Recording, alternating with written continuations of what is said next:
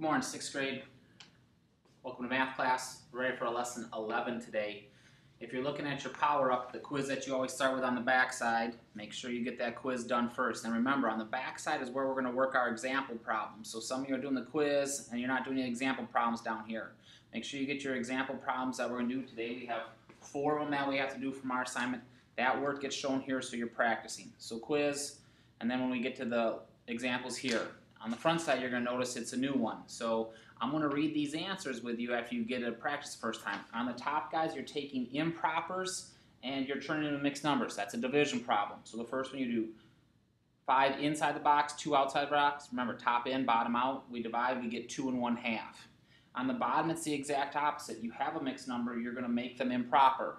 We do that by multiplying the denominator times the whole number, add the numerator to it. So that first one would be 2 times 1 is 2, plus 1 is 3, it would be 3/2. Then you got your mental math and you got your challenge problem. So pause the video, make sure you get this all done if you haven't done it already, and then I'll be back and I will rattle the answers off with you for Power Up C for the first time because it's the first time we had it, and work through the challenge problem with you.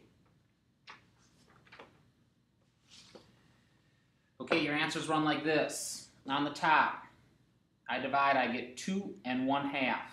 I divide, I get 1 3/4. I divide, I get 2 2/5. I divide, I get 3 1/3.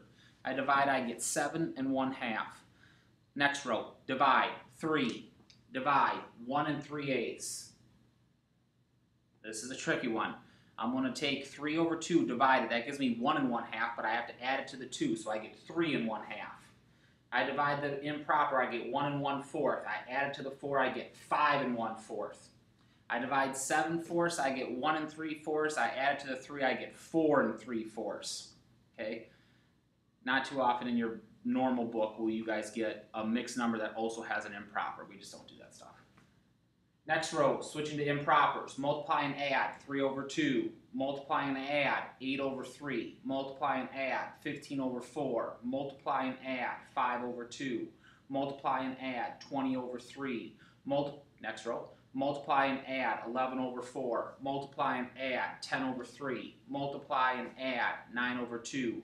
Multiply and add 15/8. And multiply and add 25/2.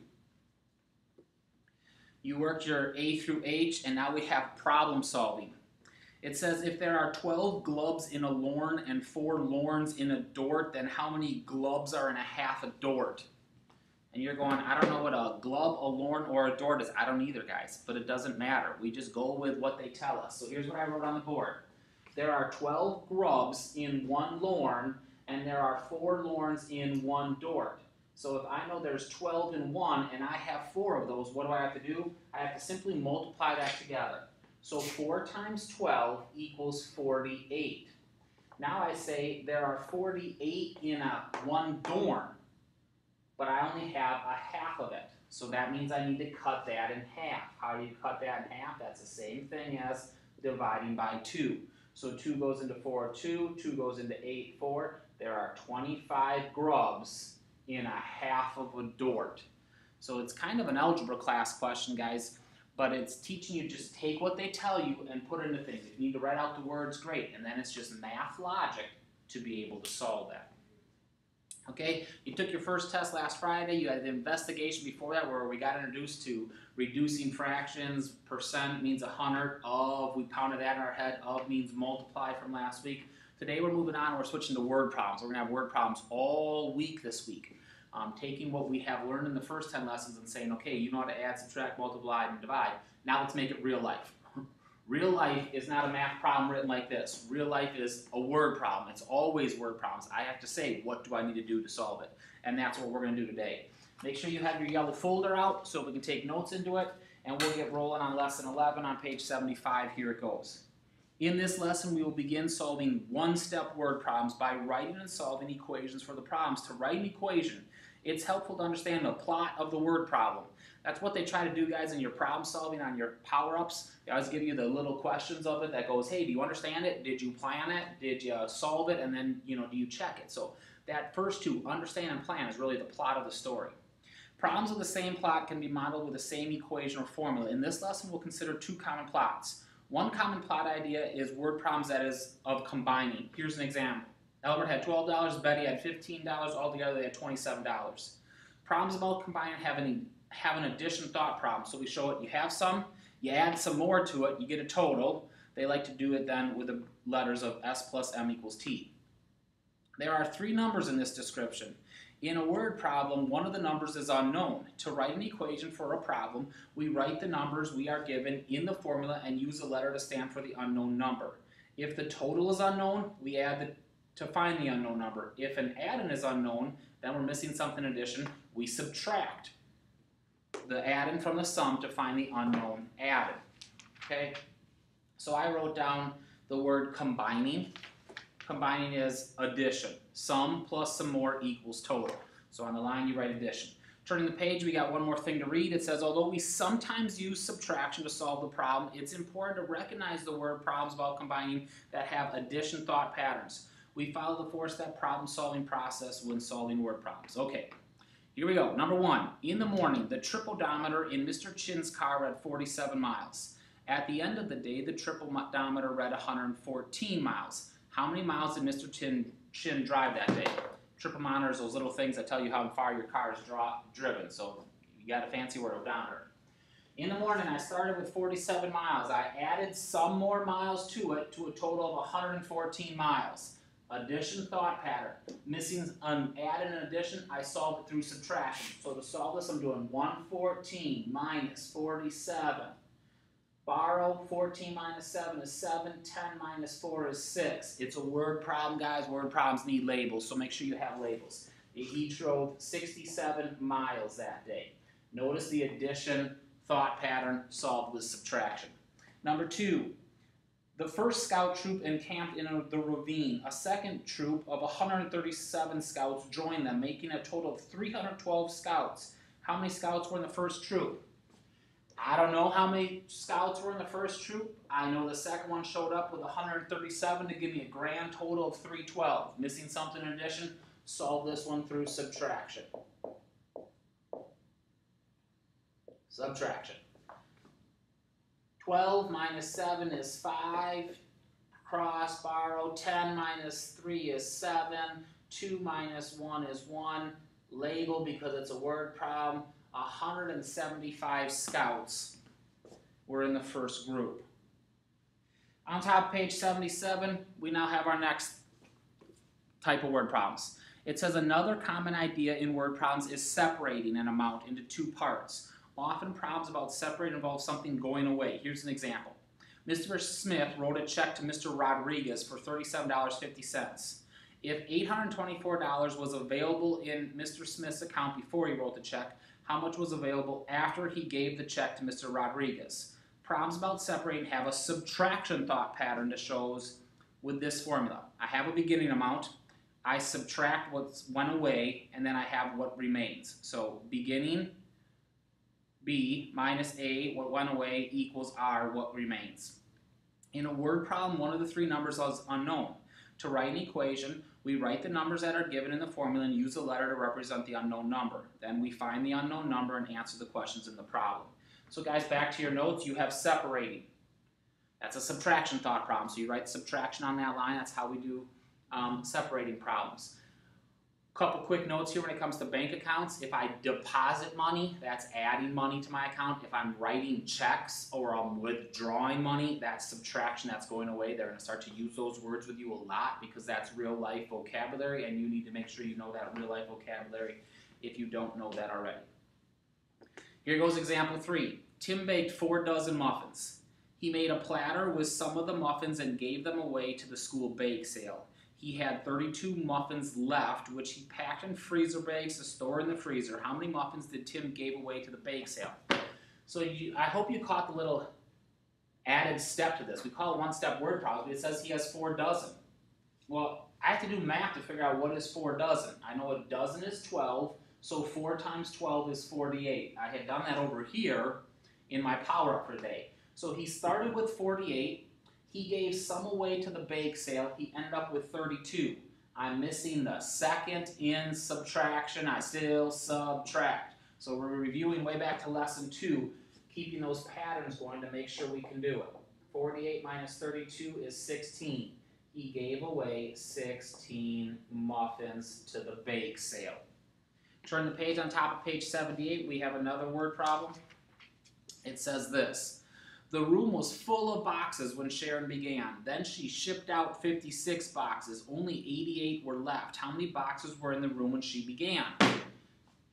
I don't know how many boxes were in the room when she began. I do know she shipped out 56 and left 88. Missing the first in subtraction is an addition problem. And so I have 56 plus 88. And I add, I get 14. I carry the 1, I get 14 again. She started with 144 boxes, shipped out 56, ended with 88. So guys, notice for 4, I solved it with addition. Notice for 3, I solved it with subtraction. Subtraction problems can be either one. The 2 addition problems we did were solved with subtraction, both of them. That's common. Most of the time you'll be missing an add-in, and you'll have to know I need to subtract to find what I'm missing. All right, you got A through F if you would like to work a few of those things. Some of those last ones, like E and F where it says write a word problem, they're trying to teach you how to think like a math book and be able to say, hey, what would this look like to be able to solve a problem that way? It's good practice for us to get into, especially as we get into algebra and we find missing letters, to be able to have that practice. Awesome. Make sure you have your work shown on the back side and you got the quiz and everything done. You're good with those answers. We'll see you for the math problems.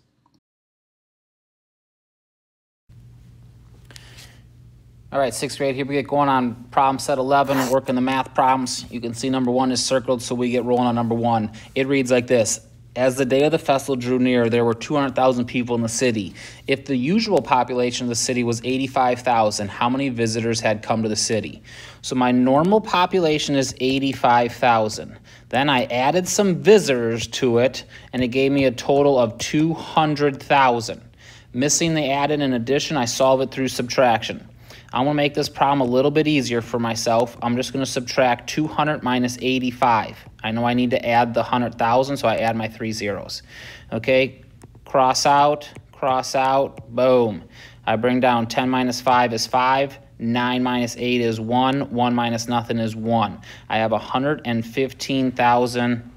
Don't forget your label. Sorry, I didn't leave room for myself. Visitors. Okay. So missing something in addition, solved it through subtraction. Number 2, Sid returned from the store with $12.47. He had spent $98.03 on groceries. How much money did he have when he went to the store? So he had some money. He spent $98.03. What remained was $12.47. What did he start with? Missing the first in subtraction, I add them together. I'm going to cheat and make that an addition problem. I'm just going to add straight down. 3 and 7 is 10. Carry the 1. 1 and 4 is 5. Decimal point straight down. 2 is 10. 191 is 11. He started with $110.50. Number 3 says exactly 17,926 runners began the 2004 Boston Marathon. If only 16,733 runners finished the marathon, how many dropped out along the way? What was the starting amount? 17,926. We lost some runners along the way. What remained at the end was 16,733. I'm missing the second. In subtraction, I still subtract. So I'm just going to move it over here. 17,926 minus 16,733. And I subtract. 6 minus 3 is 3. Borrow. 9. 1. 1. Nothing. 1,193 runners dropped out of the race. Boston Marathon is probably the biggest marathon in the world, guys. And you have to run it super fast to be able to stay in it. Number 5, arrange these numbers in order from least to greatest. So there's only one negative number, guys, that goes first. Then there's the one that's neither negative or positive, 0. Now I'm transitioning. A fraction is less than a whole number, so half to 1.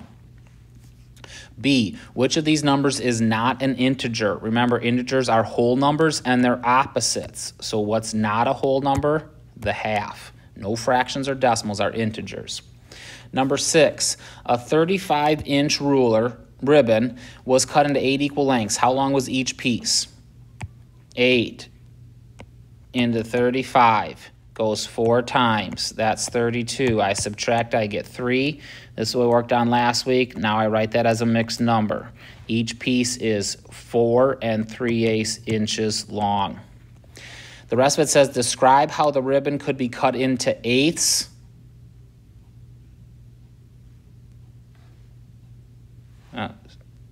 By dividing. That's how we did it. We divided into eighths by division. Number 9, list the factors of 16. 1, 2, 4 and 4, 2 and 8, 1 and 16. List the factors of 24. 1, 2, 3, 4. They're partners. 4 goes with 6, 3 goes with 8, 2 goes with 12, and 1 goes with 24. What factors are in both of those? 1, 2, 4, 8. Glancing to make sure I didn't miss any. D, what is the GCF? That's the biggest one, 8. So they worked us through finding those common denominators from lesson 6. Turning the page in my math book, number 12. I have this problem. 4 times 9 times n equals 720. Dots mean multiply, so the first thing I'm going to do is do the 4 times 9. I now have 36 times n equals 720. Missing something in multiplication, I solve it through division. 720 inside the box, 36 out. That goes in there twice. That's 72. Gives me a 0. 36 goes into 0 0 times. So my answer is 20. Don't forget that 0, guys, when you do your division. Turning your answer key over. Number 17. I'm adding 1 5/9. 1 5/9 plus 1 5/9. 5 plus 5 is 10. The 9 stay the same. 9 goes into here 1 time. I carry the 1 up. I have 1 left over. That's 1 1/9. 1, 2, 3. Adding those together gives me a grand total of 3 1/9. Maybe you went to here and added this and got 2 10/9 and then did your, to simplify it. Any way you look at it, guys, you simplify to 3 1/9. Number 18. I'm multiplying fractions. 5 times 3, 5/3 times 2/3. Multiply the tops. 10, multiply the bottoms, 9. Well, that's the exact problem we just did, guys. 10/9 equals 1 1/9. Number 21. Number next to something in parentheses means multiplication. I'm going to take 149 times 30. Add a 0 for the next row. 3 times 9 is 27. Carry the 2. 3 times 4 is 12. Plus 2 is 14. Carry the 1 times 3 is 1 times 3 is 3 plus 1 is 4. So I have 4, 4, 7, 0, 1, 2 decimal points. I have an answer of $44.70. 23. Once again, those dots mean multiply, so I have 5/9 times 1/3 times 1/2. The tops, 5 times 1 is 5, times 1 again is 5. The bottoms, I'm going to go this way. 2 times 3 is 6. 6 times 9 is 54. That's me using the commutative property of multiplication, guys, which I think is easier than doing 9 times 3 is 27, and 27 times 2 is 54. You can go in either order with multiplication. 24, I have something in parentheses. I need to do it first. So the first thing I have is 5/8 plus 3/8 minus 1/8, and this says do first. I'm going to subtract the tops. 2, 8 stay the same. Now I'm going to turn around and add it to this.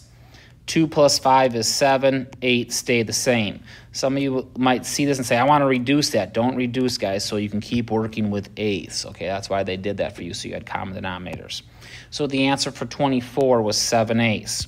25, write 3 3/4 as an improper fraction. multiply. 3 times 4 is 12. Add, plus 3 is 15 over 4. B, write the reciprocal of that. Reciprocal means invert. Invert means flip it over. The numerator becomes the denominator becomes the numerator. C, find the product of A and B. Well, guys, if you wanted to, you could do the math. And you would get 60 over 60, which equals 1 whole. Or you remember the inverse property of multiplication. That came out of lesson 10. Any number times its reciprocal always equals 1. So I didn't need to do this math if I remember the property. 27. What are the next 4 numbers in this sequence? They gave me 1/8. They gave me 1/4. They gave me 3/8. They gave me 1/2. Now, if I am good at unsimplifying, guys, this is 1/8, this is 2/8, this is 3/8, this is 4/8. So the next 3 numbers would be 5/8, 6/8, 7/8, and 8/8. Now we got to write that correctly off your inch ruler. Would be 5/8. This reduces to 3/4. This is good, 7/8, and 8/8 reduces to 1 whole. So that's what they want to see. This is the key to recognizing the pattern. The easy way to recognize that sequence would be using your inch ruler. They just skip the 16ths. And last is number 30. If n divided by m equals 7/8, what does m divided by n equals? Well, guys, that is a division problem. N is 7, m is 8. M divided by 8. So what is the other way around? 8 divided by 7. Remember, switch the order in division. It's the reciprocal. They're